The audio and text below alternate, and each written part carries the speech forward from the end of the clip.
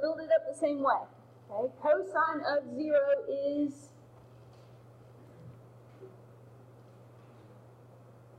1. Okay, cosine of 0 is 1. Use your unit circle. Okay, cosine of 0 is 1. Let's see here. Where does cosine equal 0? Pi over 2. Okay. What does cosine equal at pi? Negative 1. And where does cosine equal 0 again? 3 pi over 2.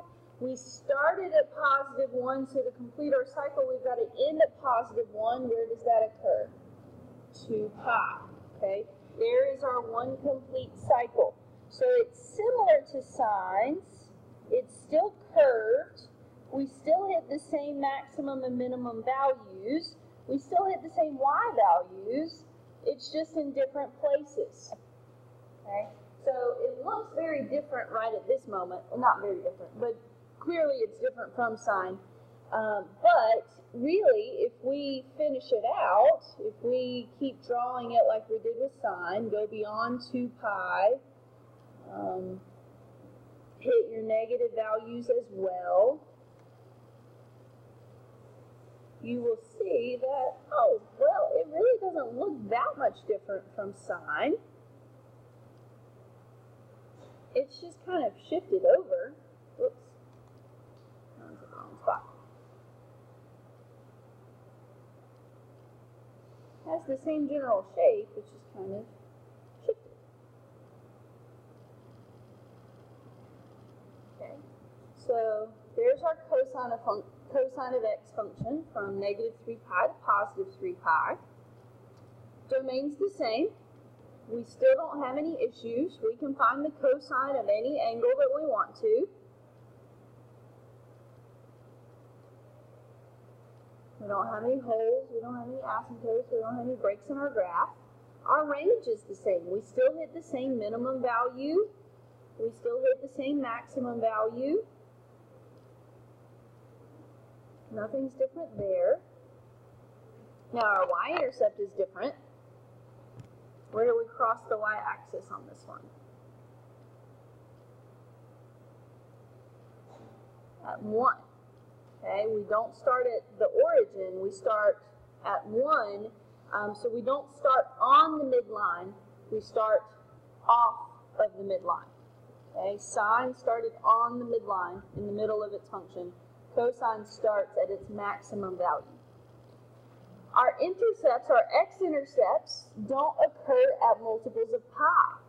Our x-intercepts occur at multiples of pi over 2. So here's how you write your x-intercepts in general form. Pi over 2 plus pi k is how we write our x-intercepts, and k again is an integer. That's pretty widely accepted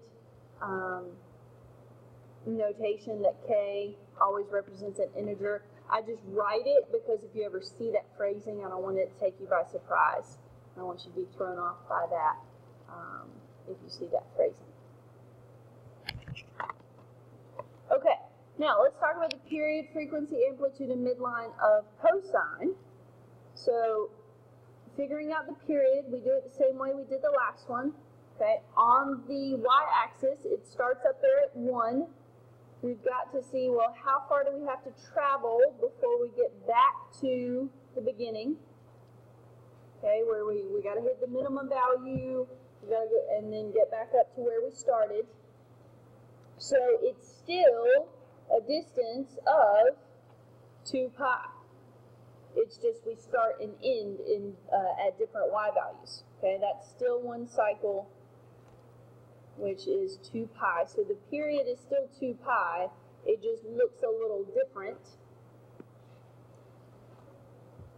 in where we start and end. Okay, so the frequency is still 1 over the period. So 1 over 2 pi. The amplitude is still 1. Okay, from the midline to the maximum or the midline to the minimum is still 1. And our midline is still the x-axis, y equals 0. that does not change either. Okay, now I'm getting ready to have you do a little investigative activity here to talk about, well, what happens if we do some things to our function. Now we're just going to look at cosine, but these rules still apply to sine. We're going to look at, well, what happens if we throw some different constants in there? What happens if we throw a constant in front of the cosine function? What happens when we put a number there for a? What happens if we put a number with our x? What happens when we add or subtract a number from the end? How does that affect our graph? How does it affect our period, frequency, and midline? Okay, so what I have is on the haiku page, I have an interactive graph where it already has these values built in, but you're going to use sliders to change them, and I have specific questions that I want you to answer, and I want you to answer them in regards to, well, how does that affect my period? How does it affect my amplitude? How does it affect the midline? Because really nothing's going to affect your domain. The domain is still going to be all real numbers. Now, if you change the amplitude and midline, that of course is going to affect your range and potentially your y-intercept as well. But I want you to focus on these four new terms: the period, the frequency, the amplitude, and the midline. But instead of me just telling you, because when I just tell you things, it kind of goes in one ear and out the other, because I bet about half of you could tell me that the period of sine and cosine is too high right now. I'm going to have you work through it, and I want you to write down the conclusions on your paper. Okay? I want you to write them down like notes, so don't just answer the question, and based on your answer, you can't tell what the question was. You need to kind of write down what you're responding to so that you can look back at it as notes later on. Okay?